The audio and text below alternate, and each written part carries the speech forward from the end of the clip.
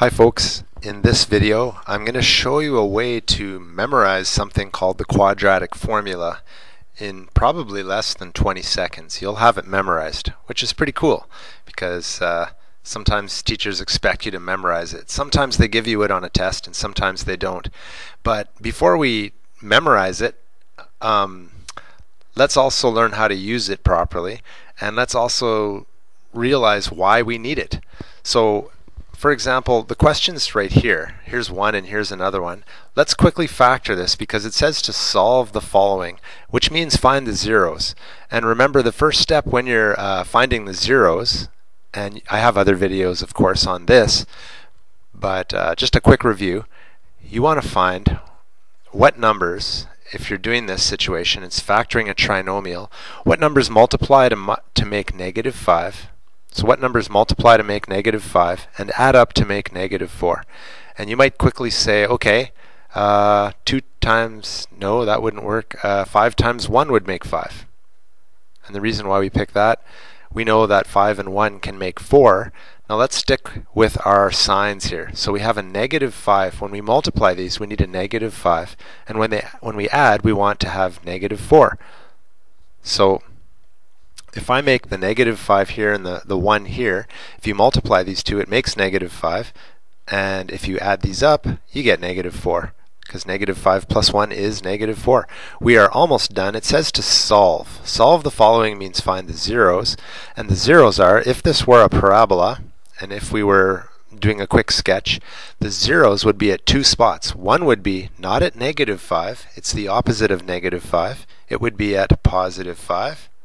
Right here, and the other one would be not at positive 1, it would be at negative 1.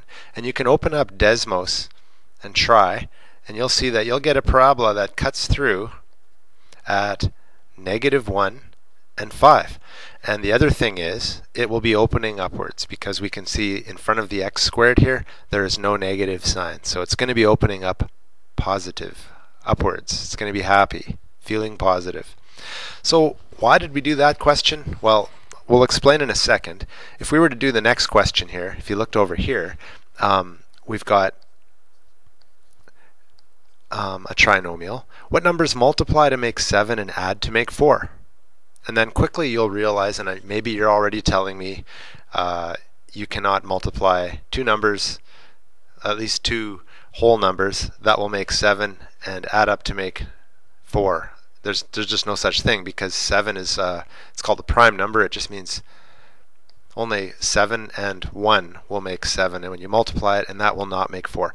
So in the situation where you're stuck, where you can't go any further, that's where you need something called the quadratic formula. And there it is. There's the word right there. This formula, what it will do, it's going to help you find and solve where the two zeros are. It's going to find these two places right here for this equation right here, for this trinomial, or quadratic equation if you want to call it that. And here's how you do it. Now first of all, what is the quadratic formula? Let me quickly introduce it to you. Let's use a different color. And let's tell a story, because we're going to memorize this in 20 seconds or less. You ready? Okay. There once was a negative boy, and the boy could not decide whether to stay or go to a radical party. Well, the boy was square. This is kind of sad.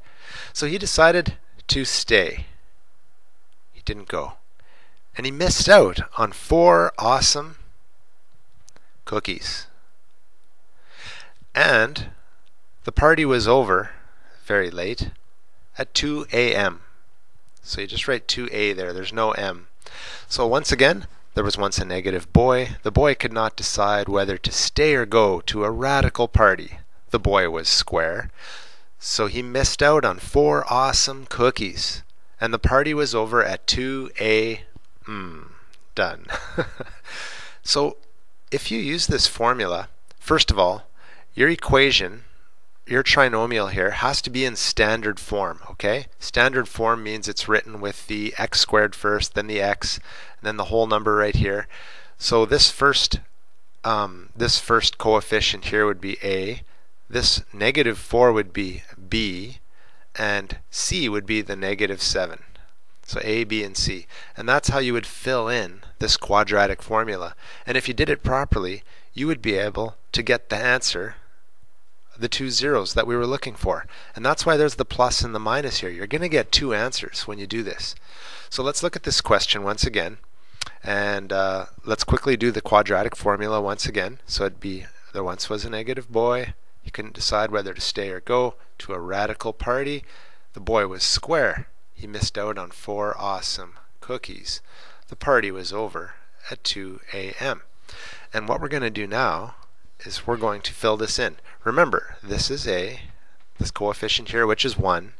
B is going to be -4, and C is going to be -7. And let's fill this in with the numbers that we have right here, these coefficients, and this constant on the end.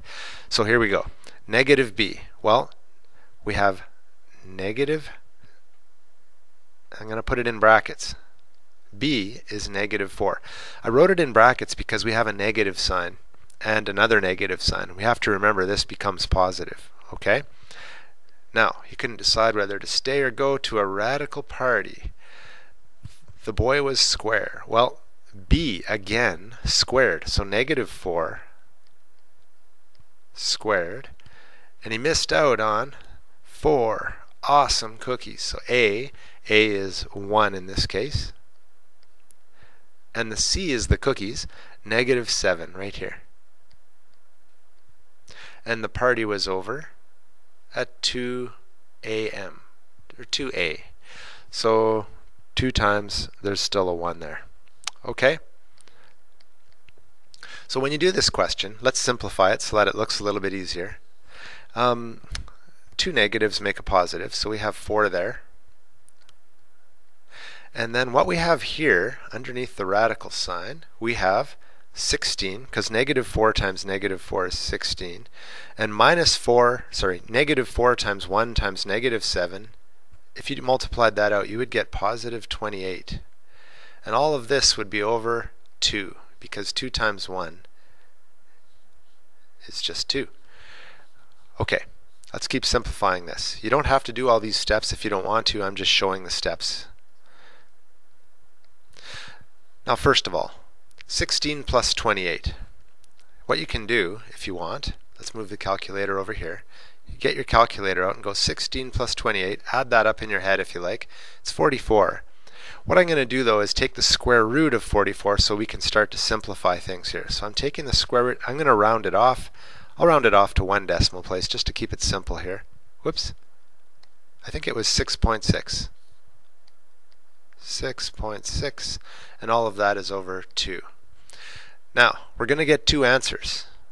Alright, one of the answers will be our using the plus sign, and the other one is the minus sign. So if we do the plus sign first, it would be 4 plus 6.6, all divided by 2. And if we use the minus sign, it would be 4 minus 6.6, all divided by 2. So if we did that, let's use our trusty calculator. 6.6 plus 4, so 4 plus 6.6 is equal to 10.6, and let's divide that by 2, and you get 5.3.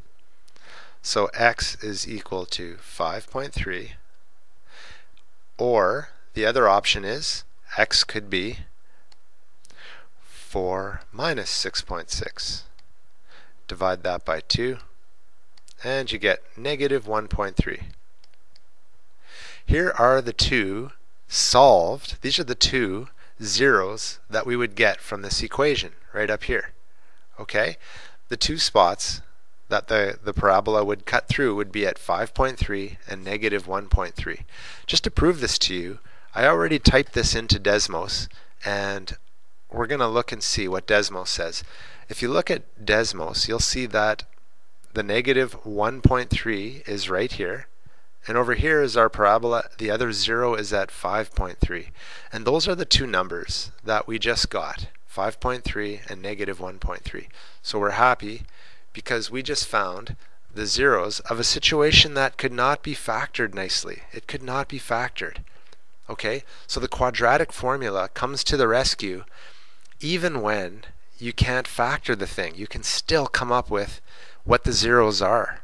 Okay, and just to prove that, just to prove it, let's, in this small space here, let's just quickly, using another color, let's use blue, let's use it on this one that we know could be factored, because could you use the quadratic formula on a situation that we already know had nice answers, nice whole number answers? So here we go. There once was a negative boy. I'm going to do it a little bit quicker this time. Well, negative and a negative makes a positive, just like before.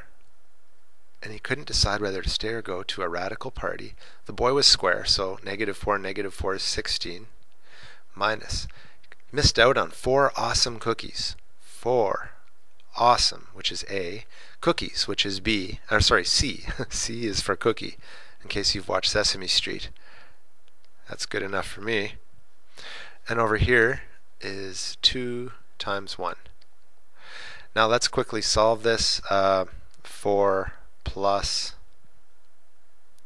what is this all going to be? Well, -4 times 1 times -5 is 20, and 20 plus 16 is 36.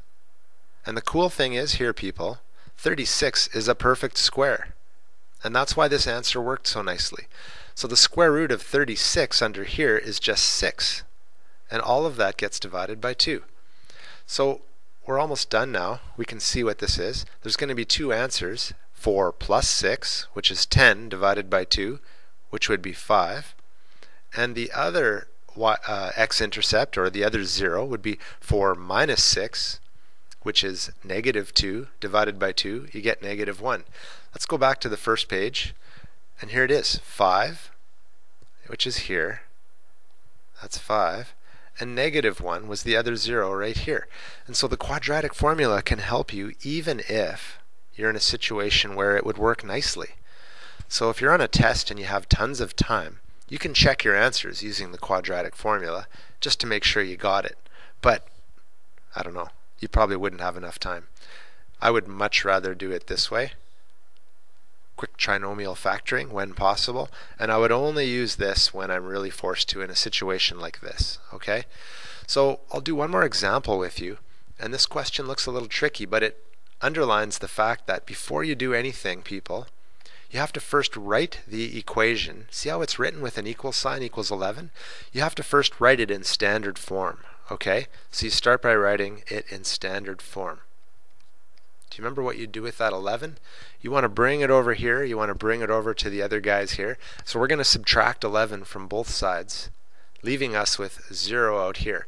And now we can go ahead and find the zeros. Now, if you're watching my other videos and you've seen decomposition or factoring with the box method for complex trinomials, you could do that here. In fact, I think it would work. You would start by factoring out the -1, and you would be able to solve this using decomposition or the box method. But let's quickly use the quadratic formula, since that's what this video is about. Okay, do you remember the quadratic formula? Could you push pause right now and say it and write it down out loud before I do it? Well, I'm going to do it. I will do it right here. There once was a negative boy. Couldn't decide whether to stay or go to a radical party. The boy was square. He missed out on 4 awesome cookies. The party was over at 2A. Okay, so next we're going to plug in the right variables in the right spot, or the right coefficients in the right spot. Whoops. So here we go. Let us look at this one right here. And -b, there once was a negative boy, so that's -16, okay, because that's the b. Stay or go. The boy was square, so 16 squared. He was square. He missed out on 4 awesome, so that's A, which is -5. Cookies, which is -11. C is for cookie, as we said. And the party was over at 2 a.m. And A was, I believe, -5. Yes. Okay, people. At this point, You can verify if you want, but to speed things up, we have our negative 16 here. We've got our plus or minus. You can verify that if you multiply all this out, 16 squared minus 4 times negative 5 times negative 11, you will end up with 36. All of this will equal 36, and the square root of 36 is 6. Okay, so you can verify that on your calculator. I just wanted to speed things up. On the bottom we have negative 10. So we have two answers. One will be negative 16 plus 6. Okay, so do that on a calculator. Negative 16 plus 6 will give you negative 10 divided by another negative 10. So x will equal negative 1. And the other 0 will be negative 16 minus 6. That's negative 22 divided by negative 10 would give you positive 2.2. And if we were to graph this on Desmos right now and quickly look, we would see that 1 and 2.2 seem to be the two answers we get. Why did it say negative here? Was there a mistake? Negative 16, yes, that is a mistake. Negative 16 plus 6 is negative 10 over negative 10, so this should be a positive 1. Maybe you caught me, and maybe I hope that didn't throw you, because when you yelled out, "Hey, you've made a mistake," I just couldn't hear you, and I apologize. Maybe I was blind with my confidence in this question. No. Maybe I was too scared to hear because of COVID. No, that's not it. It's just that I made a mistake, because I do that sometimes. I apologize. So there's how you use the quadratic formula, people. And I hope that helps, because it's something that's not too big of a deal. And sometimes people just hate the idea of having to memorize this thing. So hopefully that little way of memorizing will also help you and make you happy. Okay? Good luck out there in the real world outside of this mathematical universe.